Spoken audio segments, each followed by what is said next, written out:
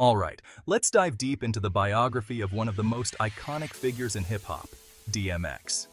Born Earl Simmons on December 18, 1970, in Mount Vernon, New York, DMX's journey from the streets to stardom is nothing short of inspiring. Growing up, DMX faced immense challenges. Abandoned by his father at a young age and subjected to abuse, he found solace in hip-hop. His early years were marred by frequent run-ins with the law and stints in and out of group homes. Despite these hurdles, DMX's passion for rapping never wavered. In the early 90s, he started gaining recognition in the underground scene. But it wasn't until 1998 that he truly exploded onto the mainstream with his debut album, It's Dark and Hell is Hot. The album, packed with raw energy and gritty storytelling, debuted at #1 on the Billboard 200, proving that DMX was a force to be reckoned with. DMX's distinct, gravelly voice and authentic lyrics resonated with many. Tracks like Rough Riders Anthem and Get At Me Dog became anthems for a generation. His success continued with subsequent albums like Flesh of My Flesh, Blood of My Blood, and Then There Was X.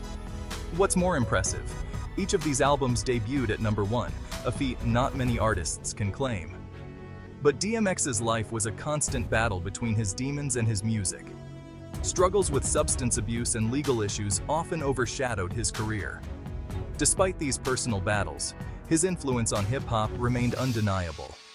He wasn't just a rapper, he was a storyteller, laying bare his soul in every track. Beyond music, DMX also ventured into acting, starring in films like Belly, Romeo Must Die, and Cradle to the Grave. His on-screen charisma matched his stage presence, making him a versatile talent. Sadly, DMX's life was cut short in April 9, 2021, at the age of 50, but his legacy lives on.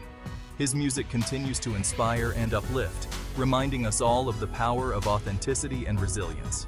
DMX's story is a testament to overcoming adversity and leaving an indelible mark on the world. So, next time you hear "Party Up," "Up in Here," or "X Gon Give It To Ya," remember the man behind the music and the journey that made him a legend. Rest in power, DMX. Thanks for tuning in, and don't forget to like, subscribe, and share for more deep dives into hip-hop legends. Peace.